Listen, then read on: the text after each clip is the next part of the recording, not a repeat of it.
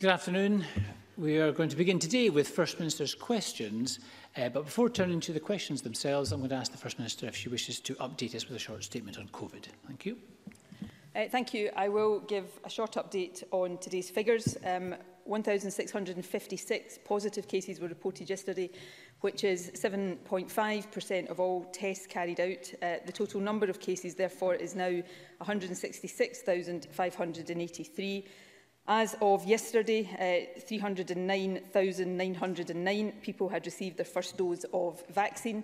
There are currently 2,003 people in hospital, which is 14 more than yesterday, and 156 people in intensive care, which is 6 more than yesterday. I very much regret to report that in the past 24 hours, a further 92 deaths were registered of patients who first tested positive over the previous 28 days, and the total number of people who have died under that daily measurement is 5,468. National Records of Scotland has also just published its weekly update that, of course, includes cases where COVID is a suspected or contributory cause of death, even if it hasn't been confirmed through a test. Today's update shows that by last Sunday, the total number of registered deaths linked to COVID under the wider definition was 7,448. 368 of those deaths were registered in the most recent week, which is 23 fewer than in the week before that. 240 of last week's deaths took place in hospital, 97 in care homes, 4 in a different institutional setting, and 27 occurred at home or in another non-institutional setting. Of course, every one of these deaths is a source of heartbreak to loved ones, and so again, I send my condolences to everybody who is grieving. The figures that I've reported today demonstrate the seriousness of the situation we continue to face.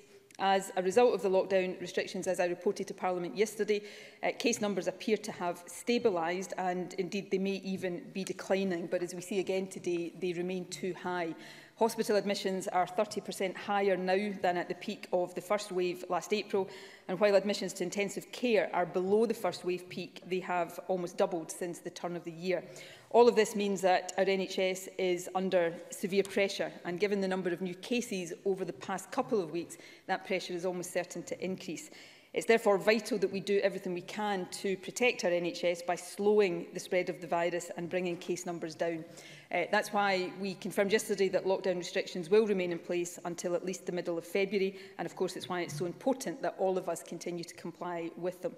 Put simply, that means we need to stay home. We should only leave home for essential purposes, such as caring, responsibilities, essential shopping, work that can't be done from home, and essential exercise. We should not have people from other households in our houses, and we should not go into theirs. We should all work from home if we possibly can, and on any occasion when we are required to leave home, we should remember facts. Face coverings when doing essential shopping or out for other reasons. Avoid places that are busy. Clean hands and surfaces. Use 2-metre distancing if you're with someone from another household, and self-isolate and get tested if you have symptoms. Fundamentally, though, the best means of keeping ourselves safe right now is to stay at home as much as possible. So please stay at home, protect the NHS and save lives. Thank you very much. Now, the First Minister will take questions. I would encourage all members who wish to ask a supplementary question to press their request to speak buttons, and I call on Ruth Davidson.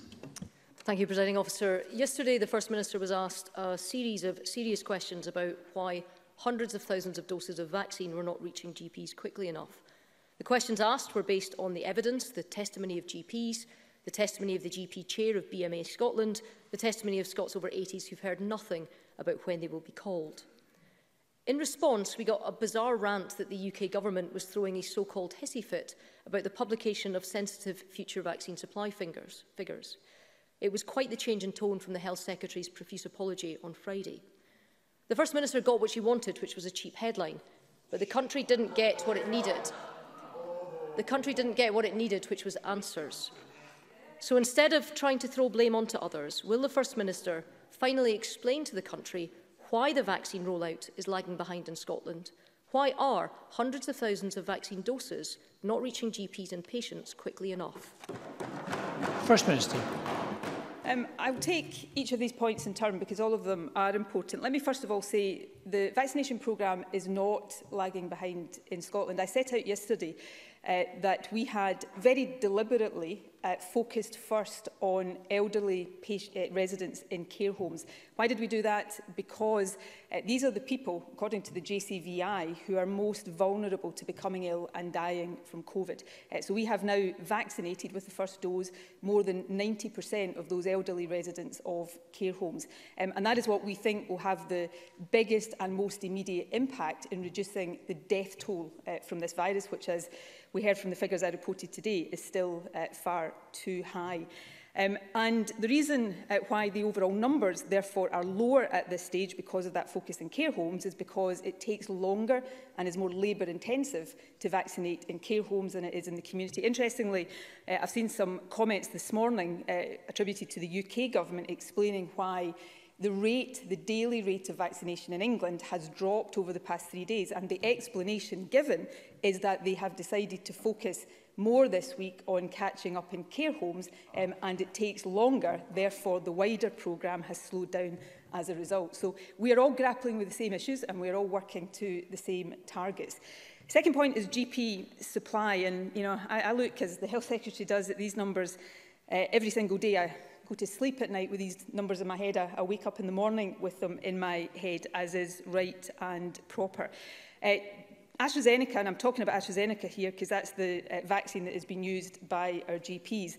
The vaccine comes in packs, normally packs of 100 doses, sometimes I understand perhaps of 80 doses. The supply, the shipment into Scotland has not, until recently, delivered enough packs for all GPs to have a pack of vaccine, remembering, of course, that some GPs will require multiple packs because their patient populations are bigger. Right now, and this figure will be moving all of the time, 75% of GP practices either have supply or are in the process of getting supply. That figure will never be 100% because not every single GP practice, of course, is participating in doing vaccinations. In terms of the over 80s, that is now picking up. And as I said yesterday, we reckon now, these are estimates from management information, this information will be published on a weekly basis, but we estimate that now around 20% of over 80s have been vaccinated. And my final point, Presiding Officer, because these are important issues, you can see from our daily figures that our community vaccination, the vaccination programme overall, is ramping up. So if you look at the numbers of vaccines administered on Monday this week, 19,600, that is an increase of 56% on the previous Monday. Interestingly, since comparisons are being made by others, not by me, the increase in England from one Monday to the next was less than 40%. So our rate of increase is actually higher there as we come out of care homes and go into the community. And of course, yesterday, based on the figures I have just reported, 25,327 vaccinations were administered, which is more than Monday. So we are on an increasing trajectory of vaccination as we step up and pick up the pace in the over 80s. And of course, we are working to a target of vaccinating all over 80s and everybody in the JCVI groups 1 and 2 by the first week in February. So these are the targets we're all working to. I see commentary in the media elsewhere in the UK criticising the pace in England. These, if we look at this on a daily basis, we will always find questions to raise, and that's right and proper. But the progress of the vaccination programme is strong. My job, the Health Secretary's job, is to ensure that it remains so. Ruth Davidson. Thank you, Presiding Officer. Prioritising care homes, as the Scottish Conservatives have always argued we should, doesn't explain why GP surgeries who should have doses of vaccine sitting in their fridges don't. The problem here is this insistence from the First Minister that this is all on track. But Health Secretary Jean Freeman said on the 11th of January that all over 80s would have the vaccine by the end of this month, which is the 31st of January. But this morning, the Deputy First Minister, John Swinney, rolled back on that commitment, saying instead that I can confidently say to you that the commitments we have given, that the over 80s, for example, will all be vaccinated by the end of the first week of February, is a commitment that will be fulfilled. Repeated just now by the First Minister. So the Health Secretary's committed to all over 80s being vaccinated by the 31st of January, but the Deputy First Minister has committed to the 7th of February. The First Minister called this vaccination programme a race against COVID, and I agree with her sense of urgency. So why are we already falling behind? First Minister. Well, there's 3 points here, and I'll again take them one by one, because Ruth Davidson is just wrong on all of them, actually.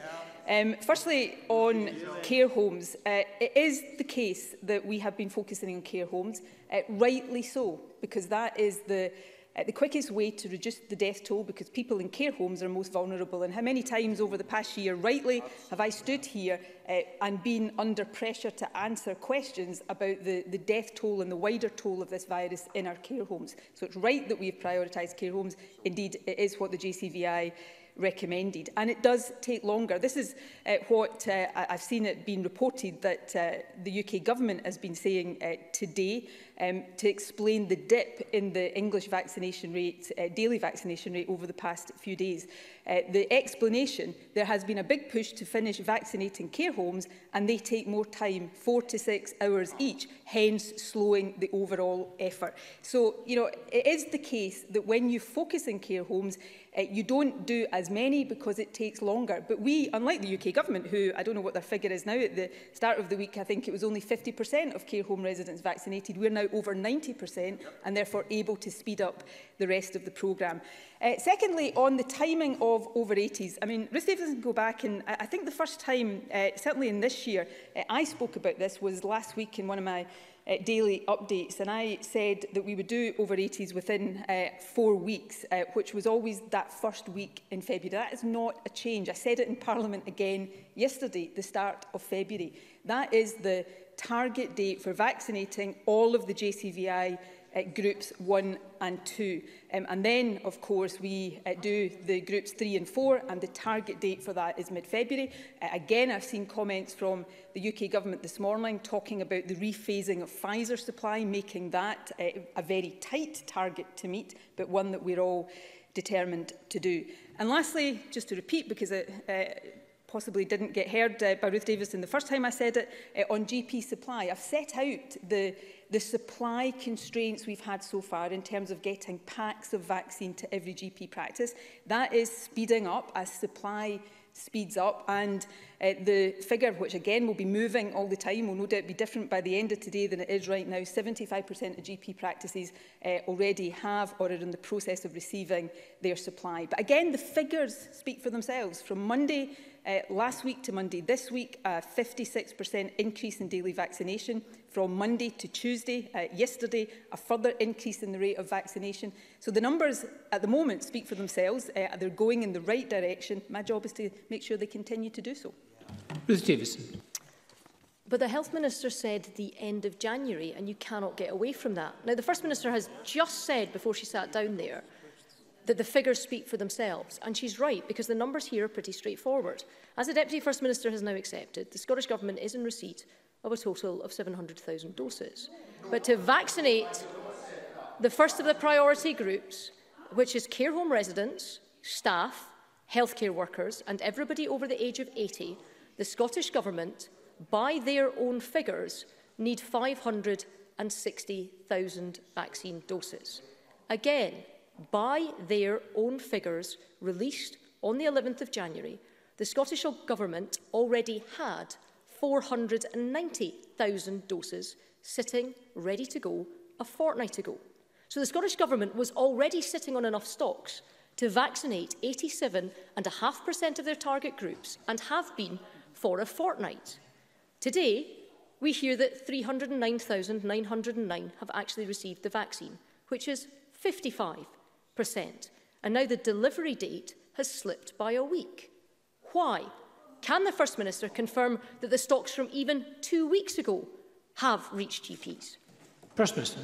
OK, we'll go through this point by point again, because they're all important points. But again, Ruth Davidson's wrong, and I'm going to take her on a bit of a logic journey on this as well, which may not take her where she wants to go. But firstly, there is a difference, and those of us who pore over this on a daily basis have to understand these differences between allocation and actual delivery and what we have in hand in Scotland, and the majority of doses that are in Scotland are actually already in people's arms, and the rest of them will be supplying GPs and other vaccination centres to make sure over the next few days they get into people's arms. That is, how a supply chain of anything works.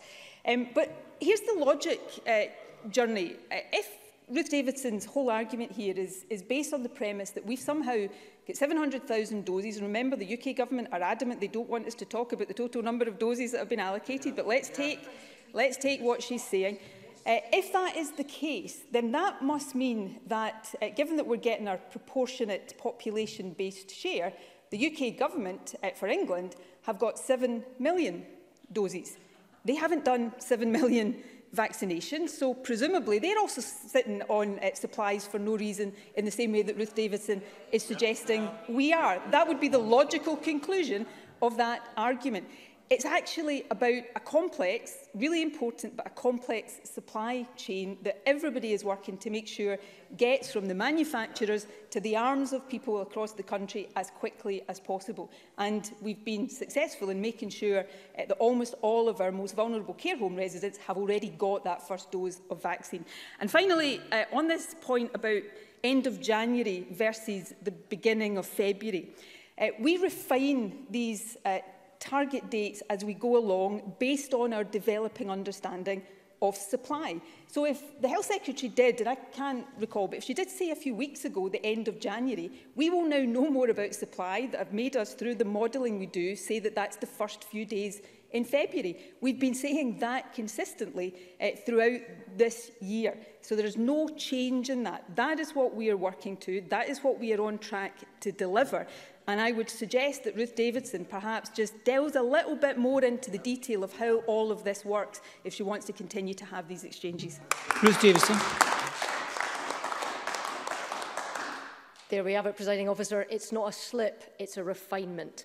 But the problems here have been building for some time, and the Scottish Government continues to stand by and furiously repeat that everything is fine. But GPs and the BMA are sounding the alarm, and they are raising the red flags, not to be awkward, but because they and us and everyone wants this vaccination programme to work, and time is of the essence. And it is important that the First Minister acknowledges problems and starts to fix them. There are hundreds of thousands of vaccine doses that have gone unused for weeks, while GPs are desperate to get their hands on it. We asked last week when all over 80s would get their letter notifying them when they would be vaccinated, and we got no answer. We asked yesterday when all GPs would have the supplies they need to accelerate the pace, and we got no answer. And I have just asked if even all available stocks from a fortnight ago have been distributed to GPs, and I've got no answer. And the simple fact is, this isn't good enough. Vaccine isn't getting to GPs as it should. Over 80s are being left waiting when they shouldn't have to, and government timescales are already slipping. Sorry, being refined. What action is the First Minister going to take to get this sorted out and get Scotland's vaccination rate back on track? First Minister. Can I say, if Ruth Davidson, in a programme like this, doesn't think it is really important and responsible for governments to refine estimates as knowledge of supplies increases, then I think it will just be another reason why many people across the country are breathing a real sigh of relief that she's not standing here right now. One of the things that has changed, and if Ruth Davidson's not aware of this, it's on the front page of the UK Times today, with the UK government talking about it. Pfizer has just rephased its supply over the next few months. So over this month and next month, we are going to have fewer doses of Pfizer. We'll have the same overall, but the phasing of that is different. Now, is Ruth Davidson seriously suggesting that in the face of a change like that, a government shouldn't refine its estimates for when it will be able to deliver vaccine into people's arms? Because if she is suggesting that, then I think that is ludicrous, to be perfectly honest about it. Now, let me just answer some of the other points. Letters to over 80s. Many GP practices are not sending letters to over 80s. Do you know why? Because they are phoning them because it's quicker, so that as soon as they have the supplies, they are phoning them to make the quickest appointment that they can. That happened last week to a very close relative of mine in the over 80 category. Got a phone call from a GP practice, and within a couple of days had her first dose of the vaccine. That is how this has been done, to make sure it is as quickly as possible. So as the supplies come in, and I've set out twice just now what the supply constraint has been in getting packs to every GP practice, but I'll repeat again, 75% of GPs have or are in the process of getting that supply, and as soon as they get it, they contact their over 80s to get them in. But I come back to the central numbers here. Our vaccination programme is gathering pace. 50% increase in the daily numbers of people vaccinated from last Monday to this Monday, a further increase from Monday to Tuesday this week. Having done more than 90% of care home residents, we're picking up pace now in the over 80s. These are the facts in a very, very complex situation, and I will continue on a daily basis to focus on the detail and actually focus on understanding the detail of this so that we do get it right, not just for the over 80s, but for the over 70s, the over 50s, and as soon as supplies allow us to, for the whole adult population. Thank you. Jackie Bailey. Thank you, Presiding Officer. There is nothing more important currently than the rollout of the vaccine. We need to fight this virus, and every drop of the vaccine should find its way into people's arms. Last week, the government published the COVID-19 deployment plan, which allowed for 5% of COVID vaccines to be wasted. So can I ask the First Minister, can she tell us how many doses of vaccine have been wasted since rollout began? First Minister. I think from memory, I set this out in some detail again yesterday. So we make, and not just the Scottish Government, as I understand it, as I've been told by clinical advisors to ours, this is a sort of international standard around wastage assumptions in a programme of this scale. 5% is a planning assumption. What it is there to do is just to make sure we're factoring in the possibility that we hope never happens of some large-scale breakdown in the supply chain. You know, a big freezer might malfunction or something else happens that disrupts a significant portion of supply. So it's just to make sure that we've got that cushion should that happen, so that if that was to happen, we're still able to vaccinate the numbers of people that we are estimating. There is not 5% wastage in practice. I think I said this yesterday. So far, and this again will be a figure that fluctuates, the wastage rate is around 1%. Now, there are huge efforts to get that even lower, but in any vaccination programme, and people will understand this, human error, people will drop vials and they'll break, or they'll make an error when they're opening them, putting the vaccine into a syringe, or somebody will have got a syringe ready for somebody that then either doesn't turn up for the vaccine or turns up and for some reason they can't be vaccinated. That is just unavoidable to some extent, but the effort is to minimise it. But the 5% is a planning assumption, which I think is sensible, given the things that could go wrong in a programme of this size, but all of us hope never do. Jackie Bailey.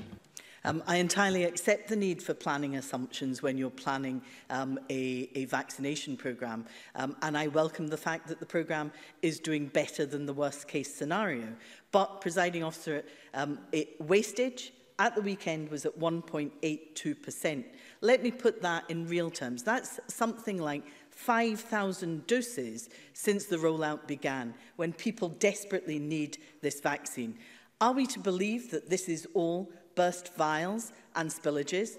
On Sunday, the Chief Executive of NHS England, Simon Stevens, said this in response to questions about how surplus vaccine should be used. The guidance from the Chief Medical Officer and from the NHS is if at the end of your vaccination session you've got a few doses left over, then please have a reserved list of staff and high-risk patients.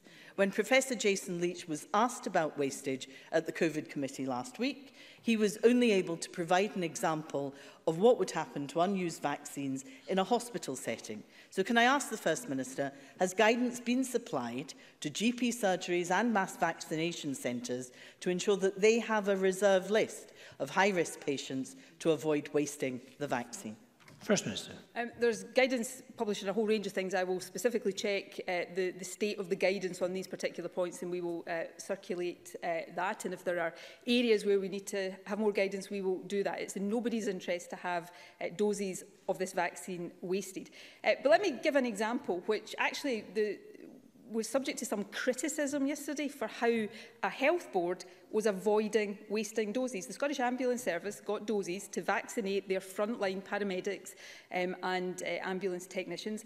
They had some doses left, so they decided to use them for call handlers, non-patient facing. That was subject to some criticism because it's frontline patient facing health workers that are in the front line and have highest priorities. Their argument is that that was a pragmatic decision to avoid wasting vaccines. So these decisions are being taken by frontline people all of the time. And often what you find, as was the case with that, is it then gets criticised because it appears to be out with the strict order of priority.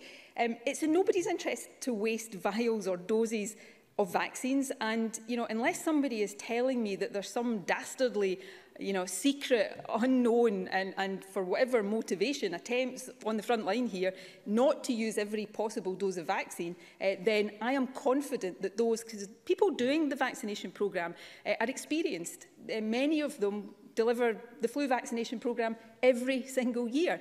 The others, and again, the training programme has been criticised, but part of that is so that people who perhaps don't have experience or recent experience of doing vaccinations know what to do in all of these situations. So often it's the things we do to try to address some of these issues that end up on another day in this chamber being subject to criticism from the same people that are raising these issues right now.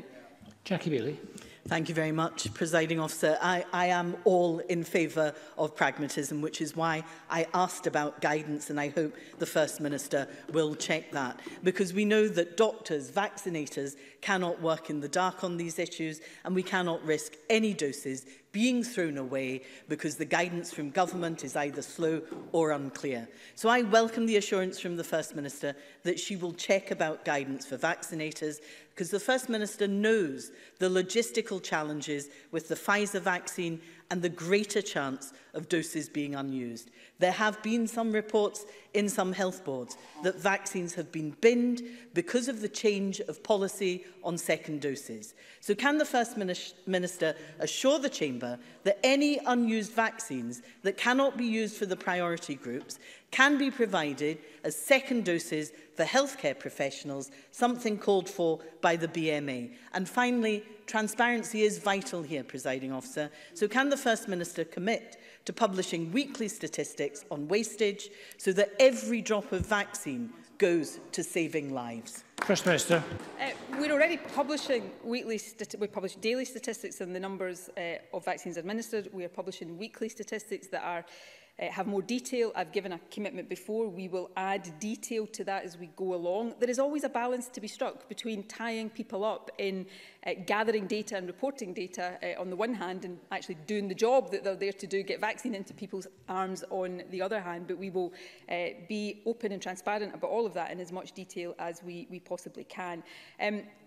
Doses of the vaccine will be used to vaccinate people. That is a focus right now on the first dose of the vaccine to as many people as quickly as possible, and then the second doses will come from that. The family member I referred to earlier on, when she went for her first dose last week, she was given the date for her second dose. So already that is in the planning, and that is part of the planning as well around the use and the flow of doses, particularly if there is going to be a rephasing of the as there is a rephasing of the Pfizer vaccine. Already the people who model this for us are having to make sure that we will have enough Pfizer vaccine come the time of those second doses to do that. So that's just one other reason why this is a complex exercise, but it's important we get it right.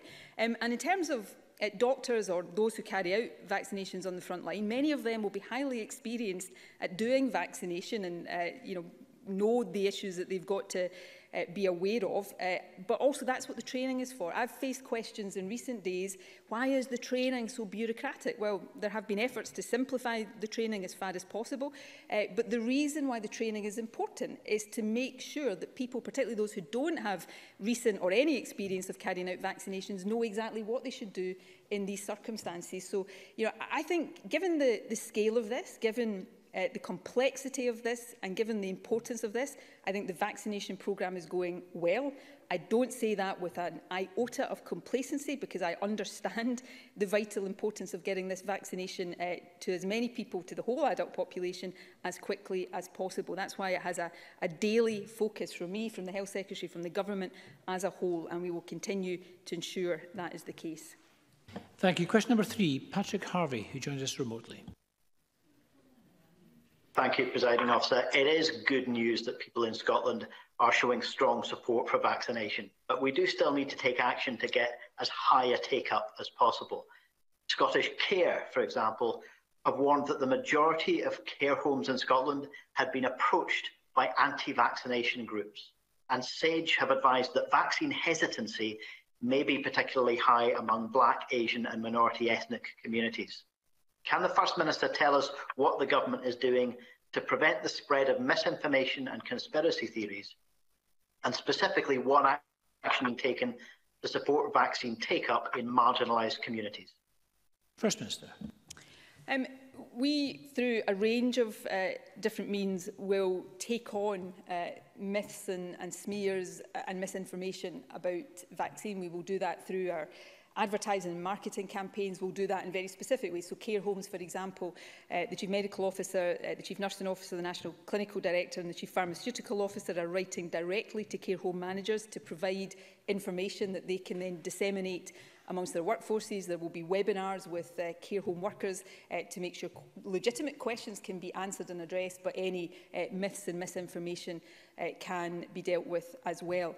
And we shouldn't be complacent about this in any group in society, but if we take care home workers just as a group, because that's where the initial concerns have been expressed in just recent days.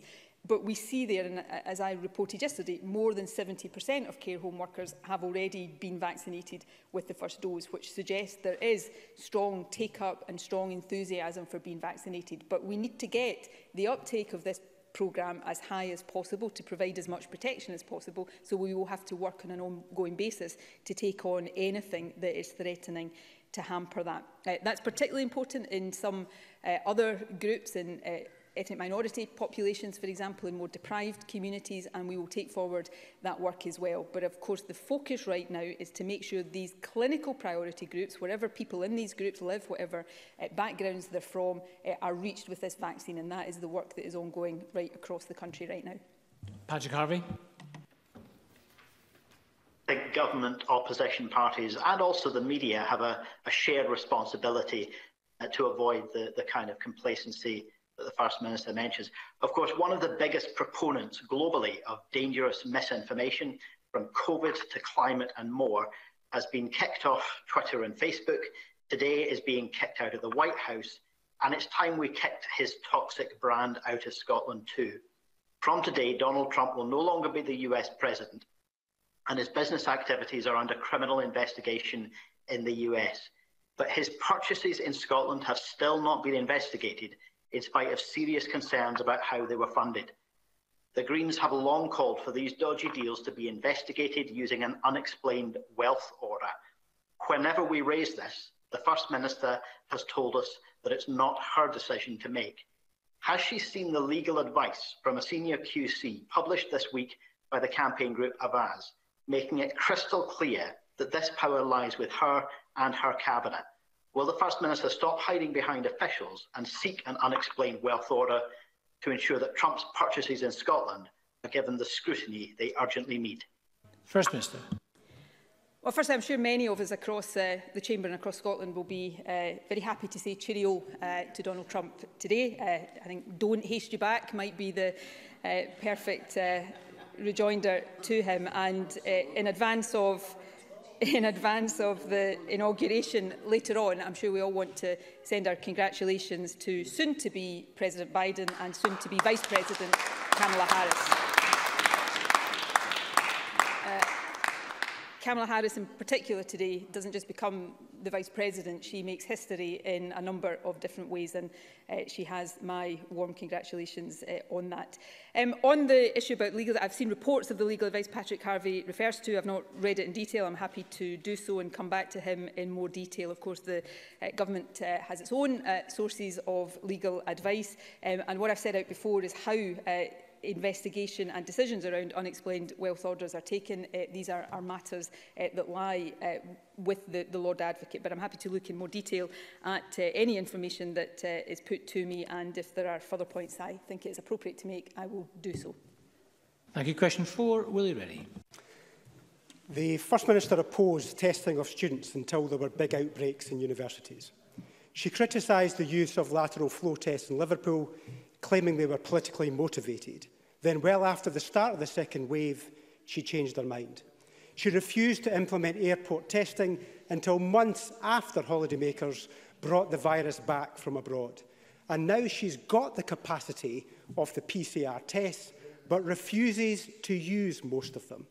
On testing, why does this government always shut the stable door after the horse has bolted? First Minister. Sometimes when Willie Rennie's scripting these questions, if it never crosses his mind, what is my possible motivation for just opposing all these things, that if I really thought they could help us beat this virus and save lives, why on earth would I oppose them? Actually, what we do in the Scottish Government, we don't always get it right. I'd be the last to say we do. We make mistakes. We have made mistakes in the course of this. We've tried to learn as we go. But we try to understand the technology, the use of the technology, the pros and cons, and make informed decisions. And why today of all days do I think it is important on testing to make that point is that, you know, south of the border, not that long ago before Christmas, there was a big announcement made about the rollout of lateral flow testing in schools to every pupil daily.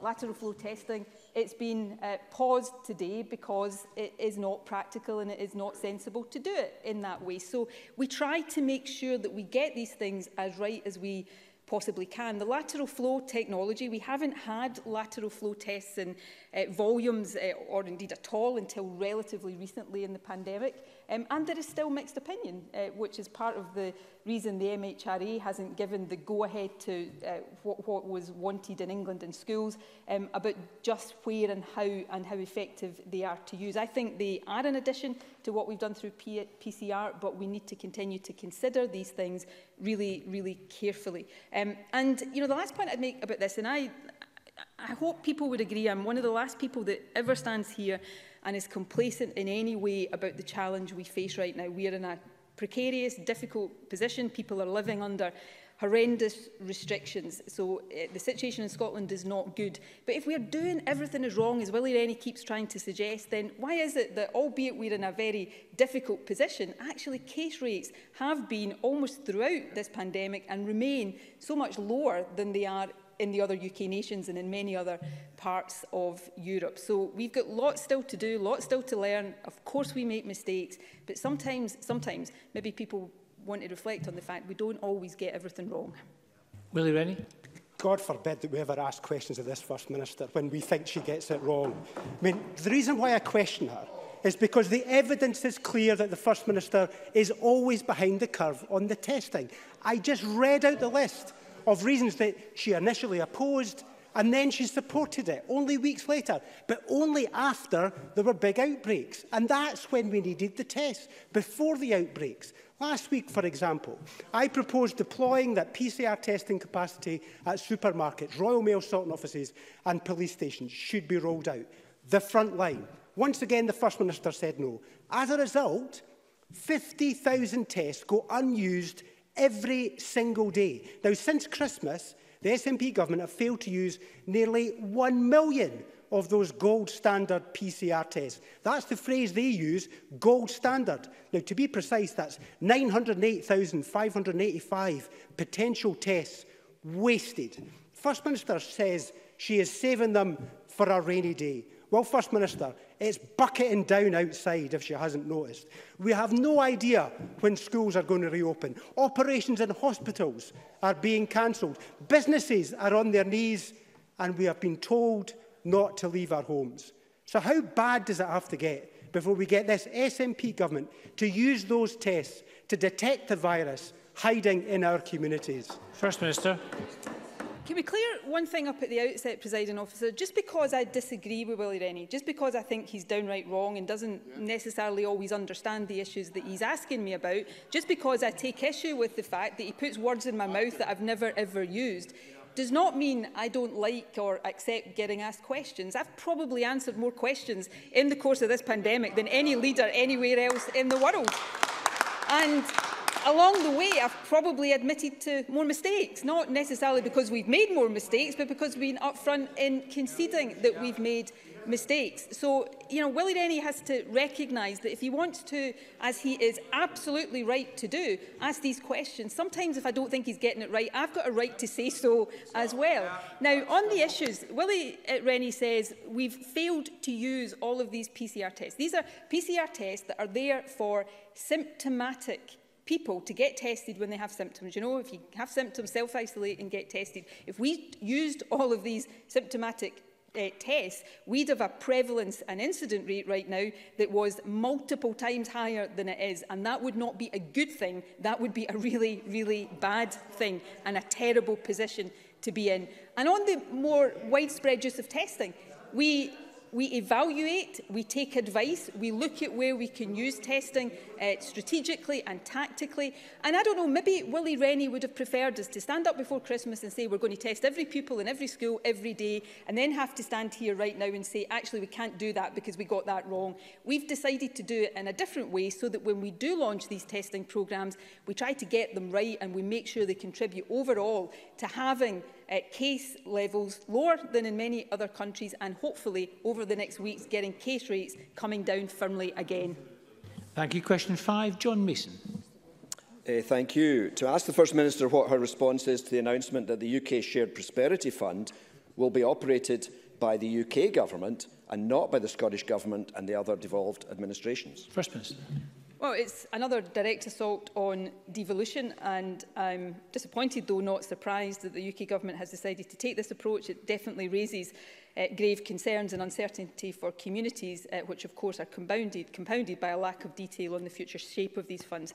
Funding of this nature should be decided in this Parliament with all the democratic accountability for that, not by remote Whitehall departments with little understanding of the needs of communities concerned. So I encourage the UK Government to reconsider its position.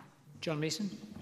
I thank the First Minister for that answer. I mean, it does appear that Westminster is seeking to undermine all three devolved governments. And the fear is that money will be spent on their political ends and not based on need. Does the First Minister trust Westminster? First Minister. Let me think about that.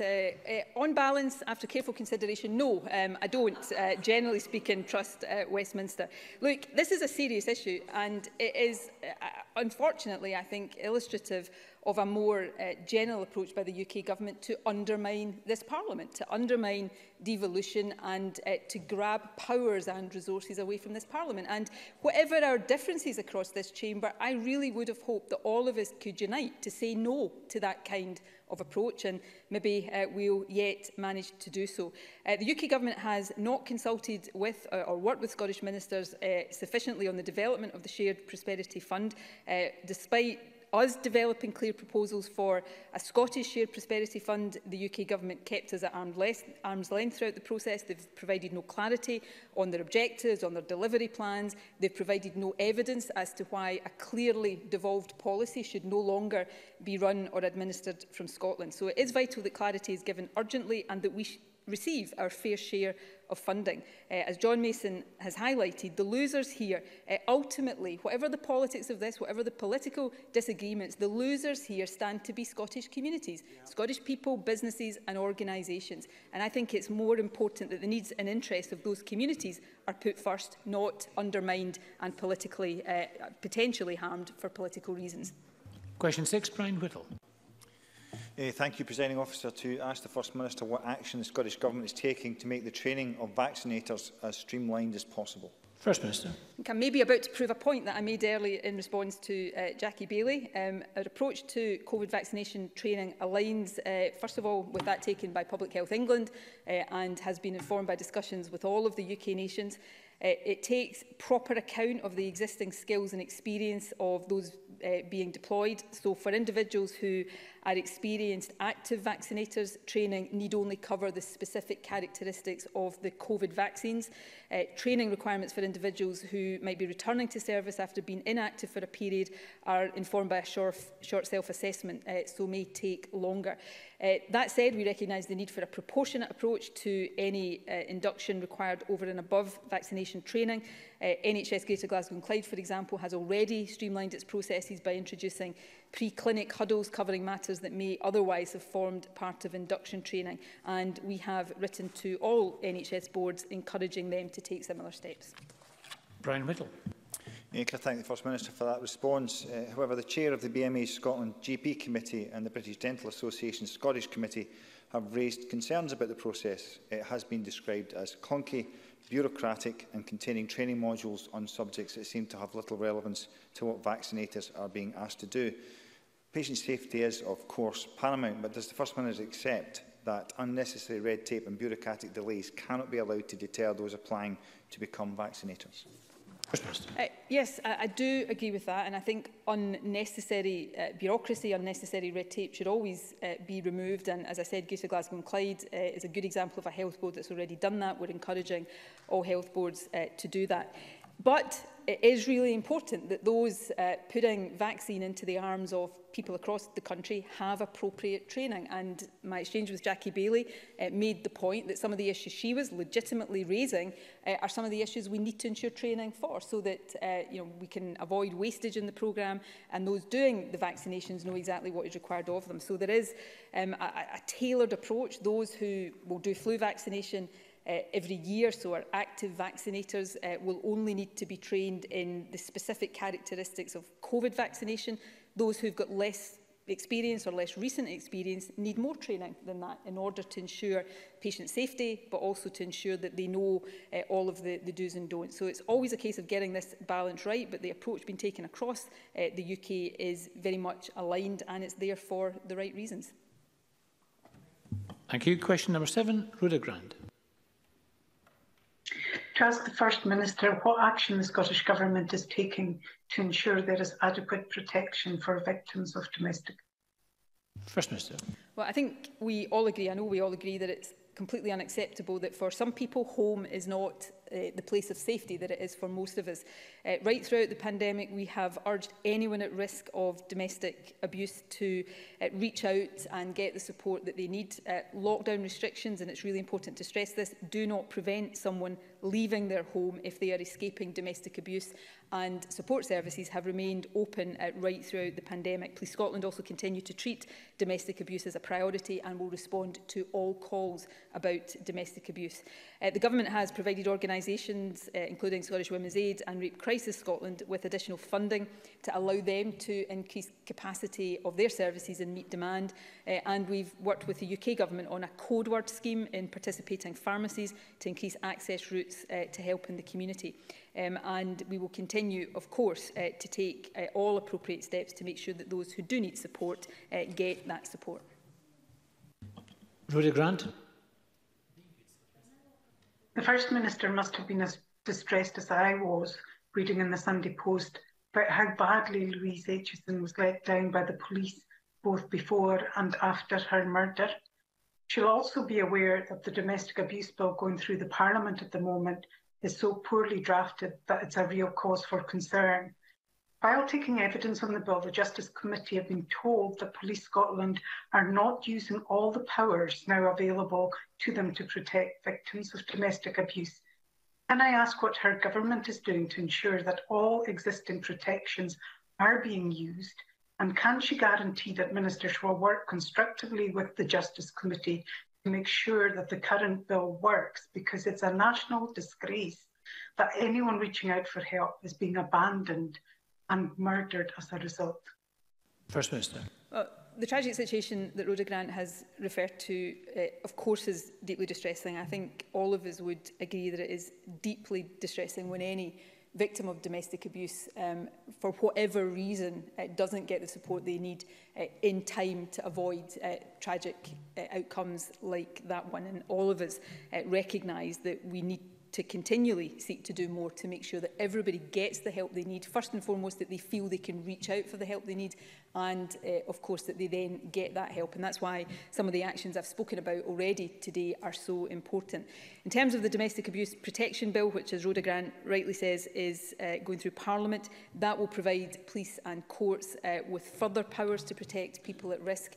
I will very willingly pass Rhoda Grant's comments about the Police Scotland to the Chief Constable. He may want to respond directly, but I know from my conversations with the Chief Constable how seriously he and Police Scotland as an organisation take the responsibility they have to help those who are victims or potential victims of domestic abuse. And at every occasion when the Chief Constable has joined me in briefings around COVID, I think on every occasion he has taken the opportunity to stress to any victims of domestic abuse that the police are there for them 24/7 and that they should always call.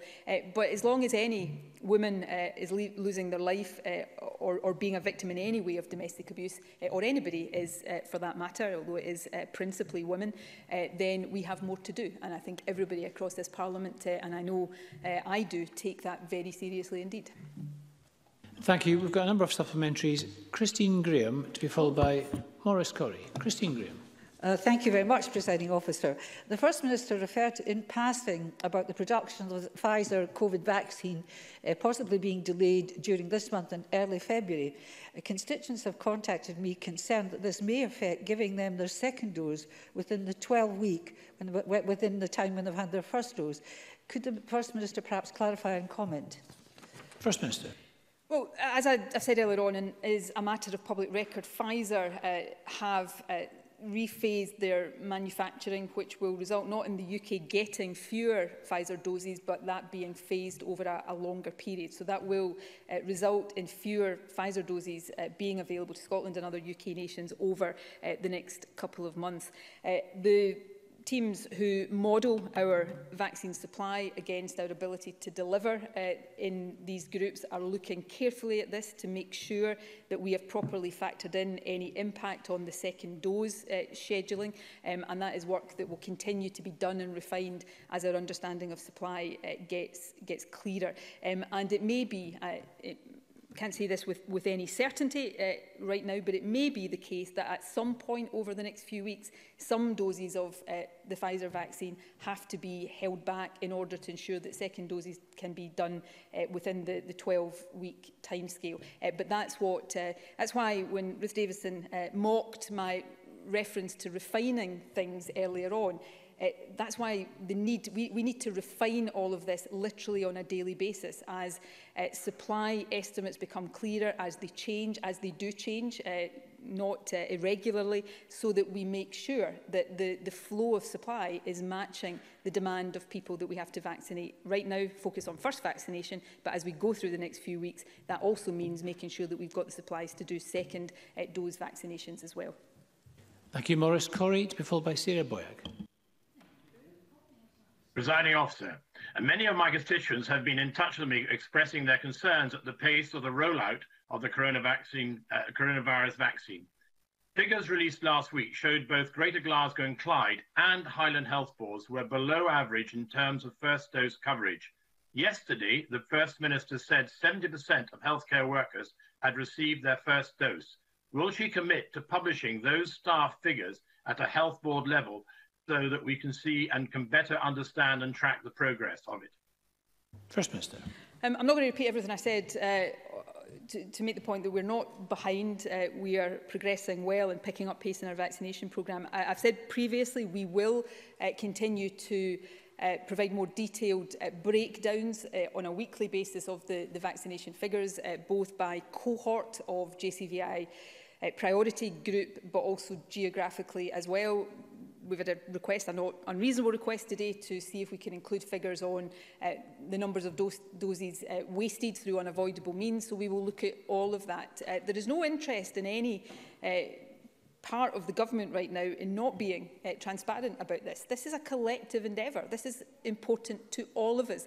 It's important to me, first and foremost, as First Minister, to make sure we conduct this vaccination programme with the speed and efficiency that people expect. But, you know, as well as being First Minister, I know people across the chamber might struggle to accept this. I'm a human being with loved ones of my own. I want them to be vaccinated as quickly as possible. All of us want this programme to go well and to go as quickly as possible. Nothing right now is more important to me than making sure that happens. Thank you. Sarah Boyack, to be followed by Willie Coffey. First Minister, NUS Scotland published research last week which showed the shocking levels of debt that students experience, which have been made worse by the pandemic. What support will the Scottish Government offer now and going forward to help students who have lost their jobs and are falling further and further into debt, with a shocking 14% now having to use food banks to survive the pandemic? First Minister. These are serious issues. We've already provided additional funding to make more hardship funding available to students, and we'll continue to discuss with the NUS, universities and others how we can provide more support. This is a really difficult situation for students. Like many young people, they've had their education disrupted. Everybody's suffering disruption right now, but students will also be affected because many of the jobs that they do to make money during term time are in sectors that are closed right now. So it's almost a double whammy for students. So we will continue to do as much as we can to help with that. Of course, this is not pandemic specific, but more generally, our position on not charging students tuition fees mean that levels of student debt in Scotland are much lower than they are in other UK nations, but the pressures of the pandemic, of course, are being felt very acutely, so there is a need for us to step up and do as much as we can. Willie Coffey, to be followed by Beatrice Wishart.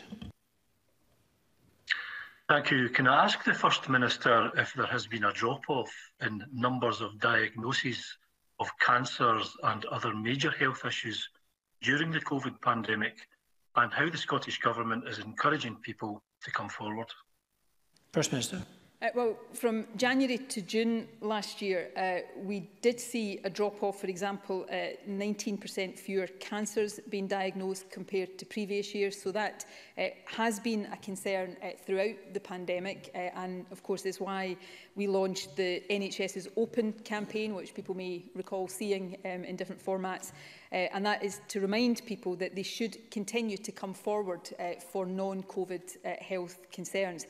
That's been followed by the Right Care, Right Place campaign. It started in December, which incorporates the national door drop that starts this week, providing information on the range of NHS services that are available, and includes a reminder for those, for example, with a persistent cough for more than 3 weeks, that could be a potential sign of lung cancer, so to contact their GP.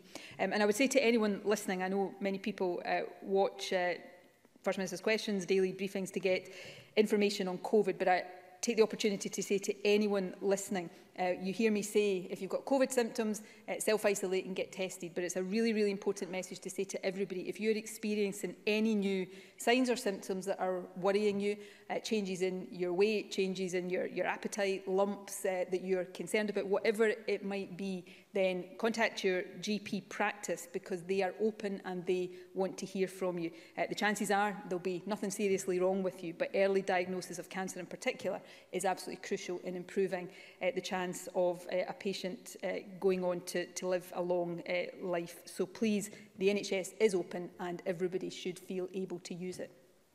Beatrice Wishart, to be followed by Kenneth Gibson.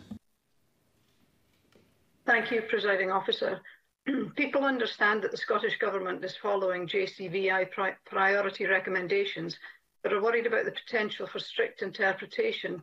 A small number of my constituents need to travel to mainland hospitals for appointments, including weekly visits for life-saving cancer treatment, and that necessary travel can leave them more exposed. They are extremely vulnerable, but are not eligible for the vaccine, even though some of them are on the cusp. Can the First Minister assure my constituents that there will be room for clinicians to make common sense decisions on vaccinations in circumstances like these? First Minister.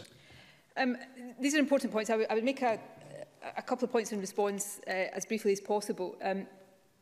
The JCVI list is there because these are people who are deemed to be most vulnerable. I think we all understand that. I've got huge sympathy for everybody who makes a case for prioritisation above where the JCVI lists say they should be. While we still have limited supplies, though, every time if we were to agree greater prioritisation for one group, we would have to deprioritise another group. But within that general point, those with terminal illnesses, and I know this will be particularly acute in island communities, but people with terminal, I had a meeting last week with Fred Banning, a man who is terminally ill himself, who's campaigning for greater priority for the vaccine and doing a sterling job to make sure that the needs of those in his position are understood and not overlooked, and I've agreed that we will continue to engage on these matters with the JCVI. Many people who are terminally ill will be in what's called the clinically extremely vulnerable group, so they already have priority in those top JCVI lists and will be vaccinated soon, will be in the cohort that are vaccinated by the middle of February. Some will not, and therefore I do think there is absolutely a need to allow clinicians to have flexibility, and sometimes it's up to a clinician to decide whether somebody should be in that clinical extremely vulnerable group, and also to allow a degree, without working against the clinical prioritisation, to allow a degree of flexibility. And I know some of the island health boards, not in exclusively in the way that the member is raising, but more generally are being pragmatic in how they are organising vaccination clinics so that they are not making people travel more than they have to do that. And actually, if I look at some of the management information figures, our island health boards are actually doing very well in terms of moving through these groups quickly. But the points about those with particular clinical vulnerability, I think, are well made, and I hope they are being taken account of in the overall decision making. Kenneth Gibson, to be followed by Miles Briggs. Thank you, Presiding Officer. First Minister, two constituents have contacted me concerned advice provided by North Ayrshire Council. Both households have private tenancies ending in March and advised the local authority of this months ago, seeking social housing. In one instance, the elderly owners wish to move back into their property. The advice given, quoting the Private Housing Tenancies Scotland Act 2016, is that the tenant should refuse to move and await eventual eviction, probably post-COVID. The tenants have no wish to endure the stress of eviction, put themselves and their landlords through additional expense and have an eviction on their record should they seek a private let in future. Does the First Minister agree that this is a ham-fisted way to deal with impending homelessness and that local authorities should be more proactive in assisting tenants rather than await an eviction with all the difficulties that entails? First Minister. Well, I'm disappointed to hear about the anxiety that has clearly been caused to the members' constituents. It is certainly the case that all councils have a duty to assist people who are threatened with homelessness within 2 months and to prevent homelessness wherever possible. And they also have a duty to provide temporary accommodation to all homeless households. We've taken further actions, of course, to prevent evictions during the course of the pandemic. If Kenny Gibson is able to provide further details to the Housing Minister, who's sitting not far away from him, I'm sure he will be happy to look into the matter and respond directly in more detail and, if necessary, provide further guidance to local authorities. And Miles Briggs. Presiding Officer, Sight Scotland have announced the proposed closure of Braeside House here in Edinburgh and Jenny's Well in Paisley. The care home currently supports 31 vulnerable blind and partially sighted residents here in the capital. There's obviously real concern amongst these residents and also their families. Can I ask the First Minister what discussions have taken place specifically with Sight Scotland about a package to save these homes? And if not, will the First Minister investigate potential support for the charity? First Minister. I have not personally had discussions with Sight Scotland about this, but the Health Secretary is indicating to me that she is meeting them next week to discuss this. I understand the concerns that will be caused by the situation that Miles Briggs has outlined. But what I would propose is that the Health Secretary communicates directly with them, perhaps after that meeting with Sight Scotland, to give a progress report. Thank you very much, and apologies to the members I couldn't call, but that brings us to an end of First Minister's questions. I'm going to suspend this meeting and we'll resume at 2:30 with a statement on drugs. The meeting is suspended.